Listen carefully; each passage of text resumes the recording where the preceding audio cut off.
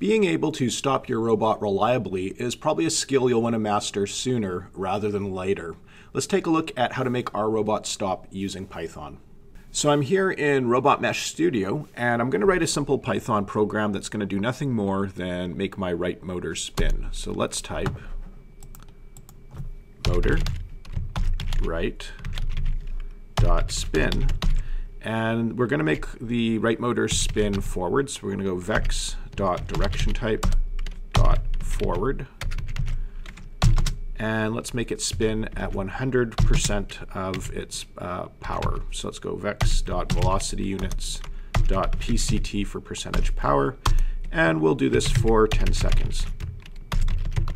Let's run our program and see what happens.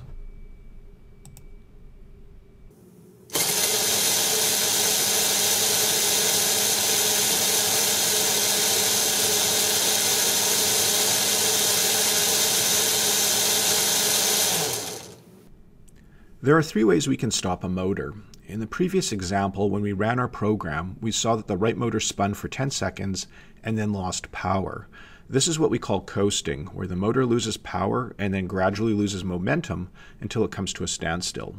Now, if we do not specify how we want our motor to stop, it is the default action. Now, we could go a step further. If we wanted to come to an abrupt stop, we could choose to brake. And using the analogy of driving a car, we can think of coasting as simply taking the foot off of the pedal, whereas if we jammed our foot on the brake, the car we are driving would come to an immediate stop. Our third option is to hold the motor in position. This command is similar to braking, but goes a step further to lock the motor in place. That is, if we are using the hold command and we try and turn the wheel that is attached, the motor will try to hold the position. Let's take a look at some examples to see how these various commands work. Let's add a couple of extra lines to this program to see what happens when our motor stops using the coast command. So here I'm going to add an additional line, and I'm going to type motor right dot stop, and then in opening parenthesis here I'm going to have to specify the brake type. So let's type VEX dot brake type, and again, if I wasn't sure of this command, I could leaf through the IntelliSense here to find it, and then dot again. And here I have my three choices: brake, coast, and hold. Let's choose coast, and let's make the motor coast for a couple of seconds here, just so we can see what happens. So we'll go sys.sleep 5, and let's run my program and see what happens.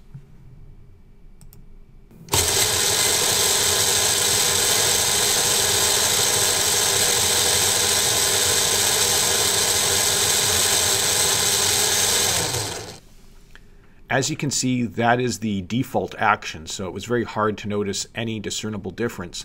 But what happens if I come back here and I change this brake type from coast to brake? Let's run this program again and note the difference. So this is us running now using the brake command to stop the motor. And what you're going to see here in a second is that the motor abruptly stops, and then it releases its position, right? So it stops, and then you can see I can still turn the wheel, and we hear this grinding noise. Finally, let's change this brake type, or stop type rather, to hold, and see what happens. So this is the same command. The motor's going to spin, but this time we're going to try and hold the position for a couple of seconds afterwards. Take a look at the difference. Motor comes to an abrupt stop, and then, man, is that ever tight. I cannot turn that. You can see how it's trying to fight me as I try and spin this wheel. So in a couple of seconds, this is going to release. We're going to hear the motor pop, and I'll be able to spin the wheel freely. And you can see what a contrast that is from the hold position.